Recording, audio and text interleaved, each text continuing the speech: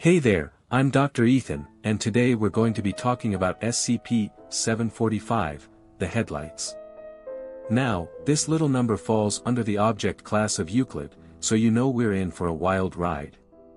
Let's dive in and see what makes these headlights so special, shall we? SCP-745 originates from an abandoned stretch of highway in northern New Mexico. The Foundation has acquired the surrounding land and redirected the highway. Disguised as highway patrol agents, on-site security is responsible for removing trespassers and capturing any new hunting pairs of SCP-745.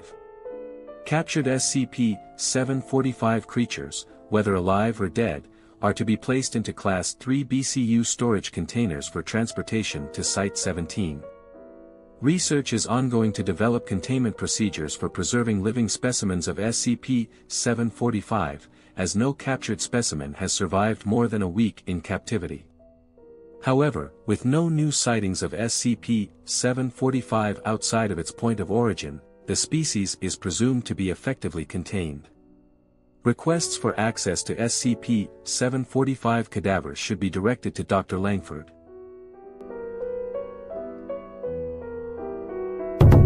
SCP-745, also known as the Headlights, is a dangerous entity that primarily operates in pairs along desolate highways.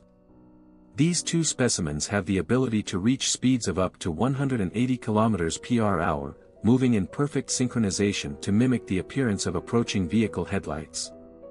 Their primary targets are solitary vehicles traveling along the highway. When they spot a potential victim, the hunting pairs will aggressively pursue the vehicle, with the intention of forcing the driver off the road.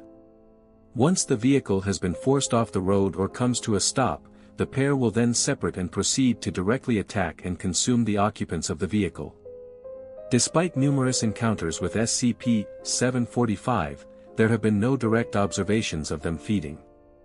This is due to the fact that captured specimens refuse to consume food, and successful attacks have not resulted in any witnesses surviving to provide an account of the feeding process. In the aftermath of their attacks, SCP-745 tends to leave very little physical evidence behind. There are rarely any remains of the victims, with only scraps of clothing and shoes being discovered at the scene. Furthermore, vehicles that have been targeted by SCP-745 show minimal signs of forced entry and are often covered with childlike handprints left by the entity's front paws.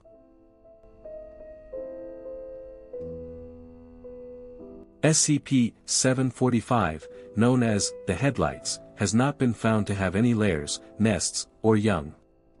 The entity once had a large territory across the southwestern United States, but Foundation teams began reducing their numbers in the 1960s. As a result, all recent sightings of SCP-745 have been confined to a secured area in New Mexico.